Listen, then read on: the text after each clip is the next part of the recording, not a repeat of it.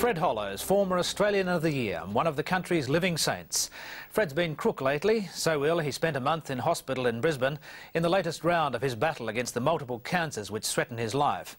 But when many others might be tempted to stay home and enjoy what time is left, Fred's been in Vietnam, bringing the gift of sight.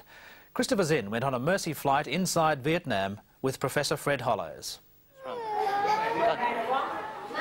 Good day. Professor Frederick Cossum Hollows is not your average sort of eye surgeon. He doesn't work from swank consulting rooms, nor are his patients members of the elite. Poor little thing, eh? But she's doing very well, isn't she?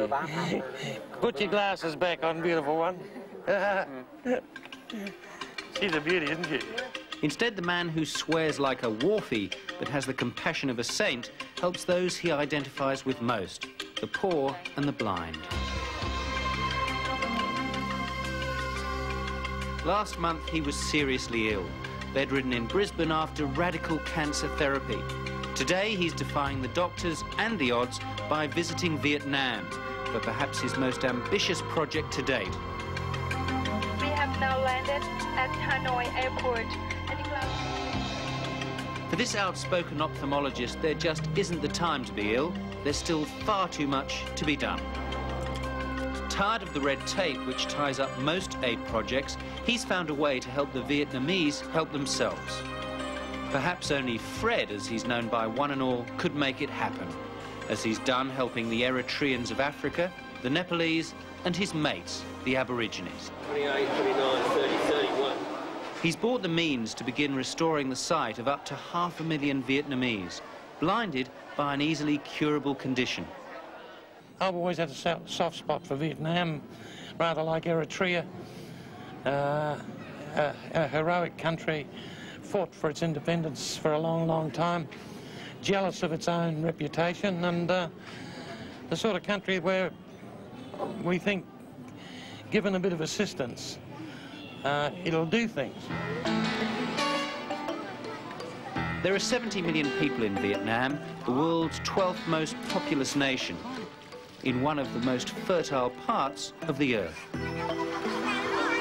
Every year, 130,000 people, young and old, need surgery to correct cataract blindness, but only a handful receive it. It's a debilitating and preventable condition which blights the whole society.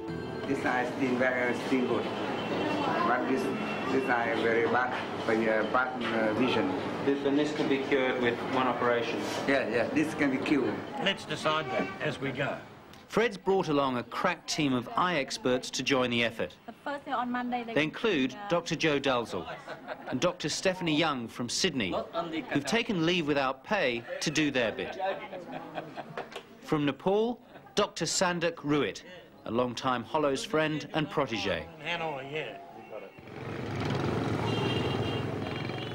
Day one and the team arrive at their home for the next 2 weeks.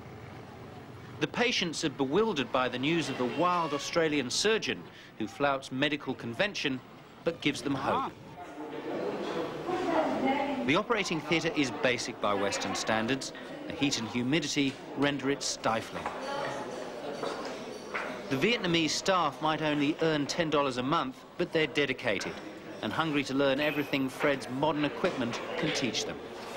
We have not enough money, not enough instruments and equipment, and that's why Professor Fred Hollows understands our situation. That's the sort of microscope we hope to be able to make here in Vietnam. Fred's bought sophisticated operating microscopes and video tools to start training up a new generation of eye surgeons to take modern ophthalmology into the country. Teach the teachers first, and then the teachers can teach others. And then... Finally, everything's ready. The first patients are lined up for a pre-operative examination Hollows style. Why has he got a cataract at 44? We have many cases like that. No, don't give me that bullshit. Tell me why he's got a unilateral cataract. And yet more medical students learn that Professor Hollows doesn't suffer fools gladly. How old's Gwen? 20. Well, what's she doing with cataracts? But in an instant, he's showing them how best to do the job. Why has she got cataracts? Tại sao? Congenital cataracts. Day 2 and the moment's arrived. She has a nuclear cataract. The operation begins to remove the cloudy cataract, which no longer lets clear light into the eye. Fred? Yes? Can you see I'm eating there now? Yeah, you're digesting slowly. Come on, Reed, I told everybody you put them in one go. The drugs Fred must take have affected his dexterity and he can't operate. But that doesn't stop him directing all the action, seeming oblivious of his own health. Oh, you're going to use that hole, are you? Oh, pretty fancy, aren't you? We had it planned that had Fred not been able to come, for whatever reason, the team was coming. Obviously, it would have been a great tragedy not to have him with us. Is there any spirit? Despite his gruff abuse from time to time, he has a remarkable way of instructing people, and he will act as a good mediator between the surgeon on the table and the student surgeons in the audience. Put your hand up there. No, look. Fred administers the anaesthetics with his customary bedside manner. Look there. Don't blink, you're all right. In this case, his first patient is Mr. Bao, a former Vietnamese ambassador in Canberra. Did quite a few of these on the young wounded in Eritrea. Sometimes they're hard as bloody rocks. 4 fingers, pressure on. Now Mr. Bao's operation can proceed. It's a very common operation. It's not common enough. And it needs to be about 6 times more common. Once the cataract has been removed, it must be replaced. In the past, that meant wearing thick, unwieldy spectacles. Now there's a much better alternative. This is the tiny lens which, when inserted in the eye, can do so much. Made in the West, they cost an impossibly expensive $200 in Vietnam, but if they can be made here, the price could drop to just $2. Not much to save somebody's sight. This is the key to Fred's vision. Lenses made in Vietnam by the Vietnamese at an affordable price. A prototype of the factory is already assembled in Wollongong, ready for shipping to Eritrea. What Vietnam has to have is the means of taking out cataracts and putting in intraocular lenses spread far and wide throughout this country.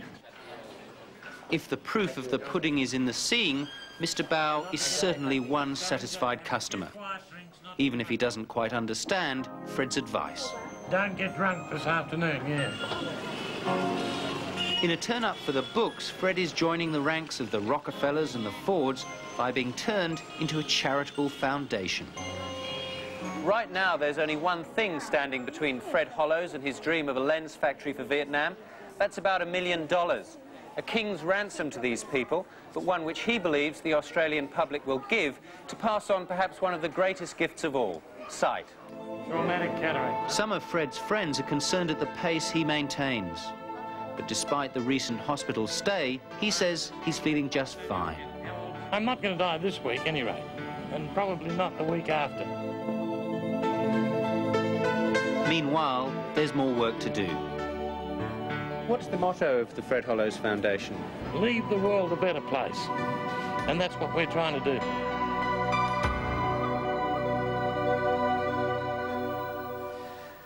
Marvellous man, Fred, and a marvellous Australian. You can help Professor Hollows realise his vision to leave the world a better place. Call the Fred Hollows Foundation on 00 55 11 747 to help. 00 55 11 747. Coming up a little later in the program. Innocent college girls, preyed on by an escort agency. I would say at least 65% of the girls that I ever employed were students of one form or another.